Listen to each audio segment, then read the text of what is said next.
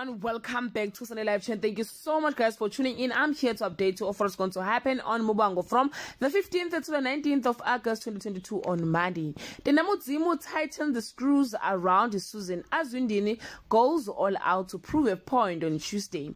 Tenda gives Susan an ultimatum that's impossible to fulfill.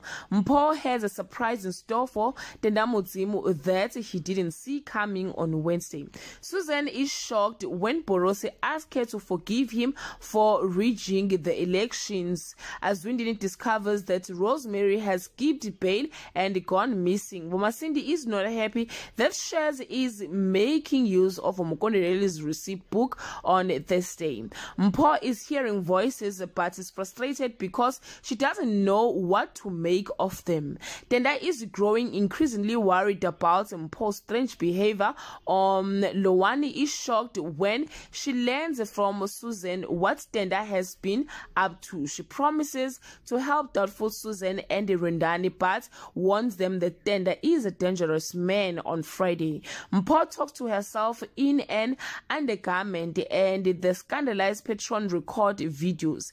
Vomasindi and Momakadzi argue over the arrangements. Josi can't find who the number belongs to. Guys, this is all I have for, so you can leave your comment below and share your opinion. Bye.